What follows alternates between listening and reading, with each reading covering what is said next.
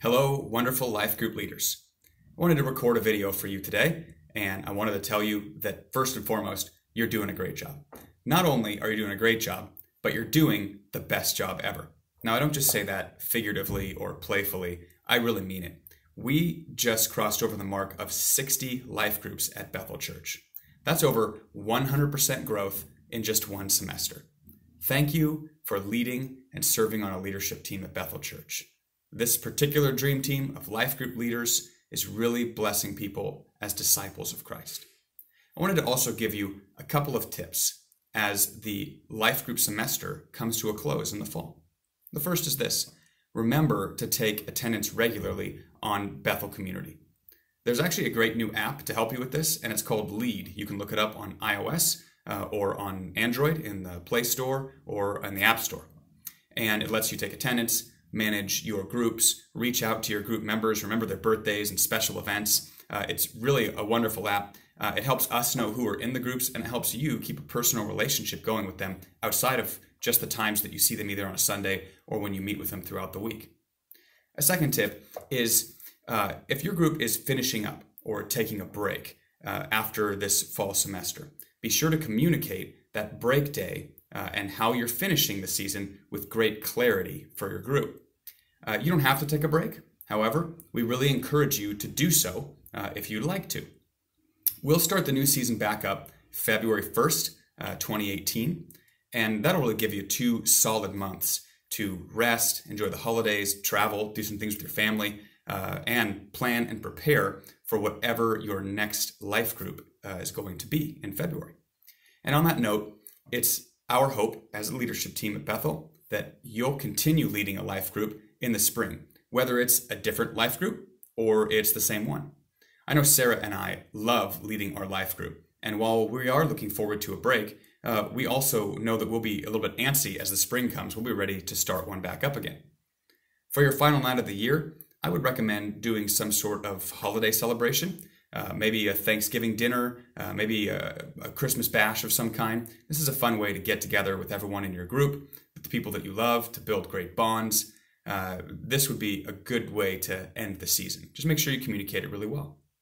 A third tip is this: as a life group leader, remember one of our most important jobs, and that is to raise up future life group leaders for you to be mentoring them. And I hope that this has been something regularly going on in your group, where you're giving people a chance to expand their leadership and to grow, and also in the hopes that they will one day lead their own life group.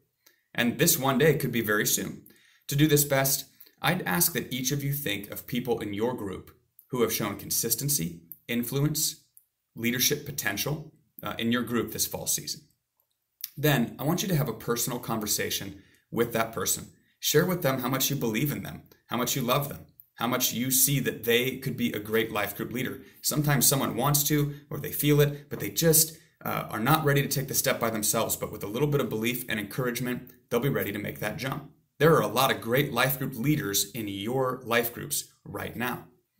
After you've encouraged and you've talked with them, please do 2 things. 1, email me their names so I can extend an invite to them as well. And also invite them personally to the next life group leadership training.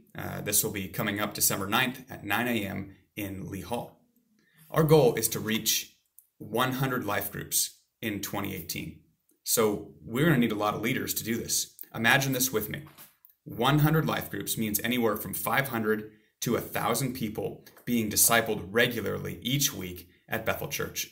And remember that that's our goal as a church, that we would be great and better disciples. And that happens through life groups. Your help in this is crucial, and I'm so glad that you're on this team. A fourth and final tip for now is to get your life group involved in Christmas at Bethel Church.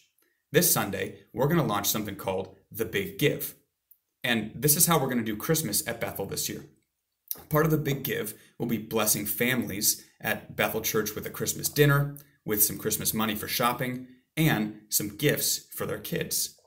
Now, we'll gather names, we'll provide meals and money through something we do each year called Bringing Christmas Home. Some of you may be familiar with that or remember us talking about that each year. What we will add to it this year, though, is that we want life groups to be a part by maybe adopting some of those families and giving some gifts personally to those families and their children. Now, your area leaders and I will follow up with you in the weeks to come about some logistics and some details. But what I'd like you to do is, in your final few meetings before the holidays, would you talk with your group? Would you inspire them? Would you excite them about giving some gifts and being a part of blessing people at Bethel Church this Christmas? Sarah and I hope that you will join us as we bless people in Jesus' name at Bethel around Christmas time this year. Well, that's it for now. Thanks again for being awesome, for doing a great job, for leading a life group at Bethel Church. You are truly a blessing, and we're honored to have you on the team. God bless, and we'll look forward to seeing you this Sunday at Bethel Church.